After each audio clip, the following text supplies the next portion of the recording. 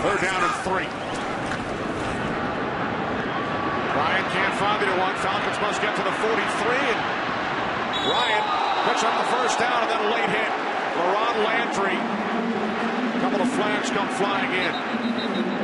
Another smart move there. Now they got D'Angelo Hall on the sideline in the middle of all that. How about Mike Smith in the middle of it? Yeah. He's held away by his tight end Justin Peel.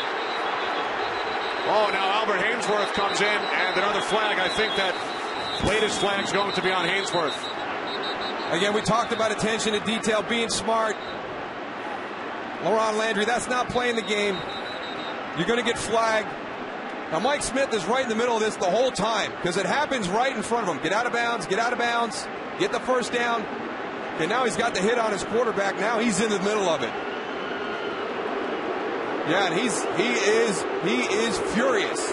That's your franchise quarterback there, and he is right in the mix.